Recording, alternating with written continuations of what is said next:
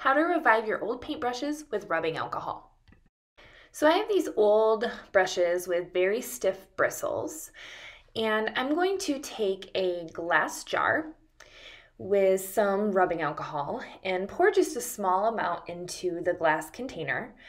You can see on the side here, you don't need a ton, and swirl the paintbrushes around so that the bristles are completely covered with the rubbing alcohol.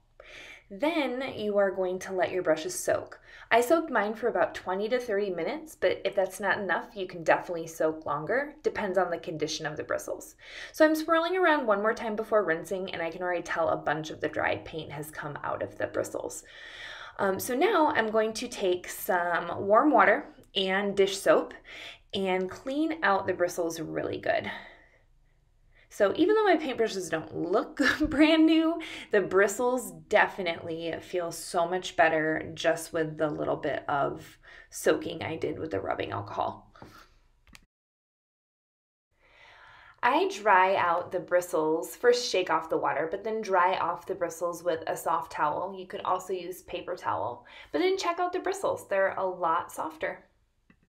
And remember, you can repeat this process as many times as needed.